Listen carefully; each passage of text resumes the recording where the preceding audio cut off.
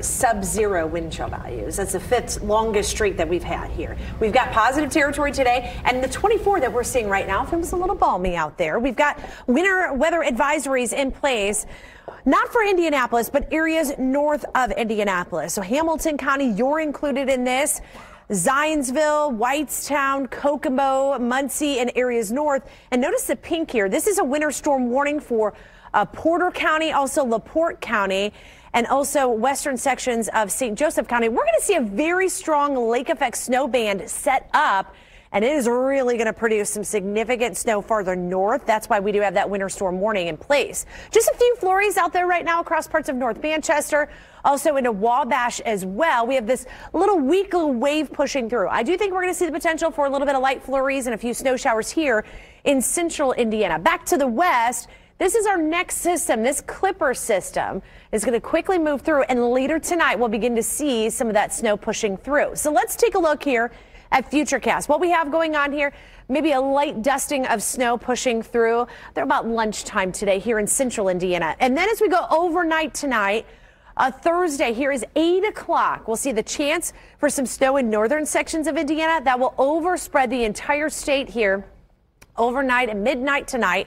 And then during the first part of daybreak tomorrow, I think by mid-morning, this is a picture around 9 o'clock, much of the accumulating snow moves off to the east, but zero in here, northwestern sections of Indiana, Porter, LaPorte counties, seeing a lake effect snow band really setting up here, and it's going to produce some significant amounts. Let's talk about amounts here in central Indiana. Again, with this first little wave pushing through early on today, I think we'll see maybe a light coating, a dusting, but 1 to 2 inches possible through the overnight hours early tomorrow morning, and then farther northward where we are under that winter weather advisory, about 2 to 4, possibly around 3 inches or so from Kokomo, Muncie. Farther north you go, the more snow you will see. And this bullseye here in northwestern sections of Indiana, that's where we could pick up a foot of snow across parts maybe of Valparaiso, Porter County, also western sections of LaPorte County as well. We've got mostly cloudy skies. A live look here from our Speedway camera.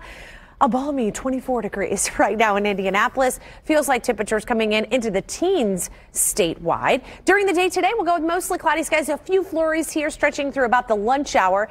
Temps today up to 29 degrees. Indianapolis 27, South Bend, Kokomo, and into the 30s in southern sections of Indiana. Tonight we'll fall into the teens. We've got a bitter blast of cold air pushing in here after that system moves out. I don't think this is going to be here for too long.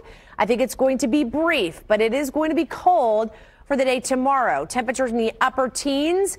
We'll see the chance for some on and off snow flurries possible. Best chance of that accumulating snow will be for the first part of the day. So frigid air continues here as we go into the weekend, but then mild temperatures return. We have not been above freezing since last Friday, and it looks like we'll finally be above freezing next week. In your Hensley Legal Group 8-day forecast, 17 on Saturday, 24 on Sunday under mostly sunny skies with single-digit nighttime lows, 34 on Monday, and into the 40s Tuesday, Wednesday, and Thursday.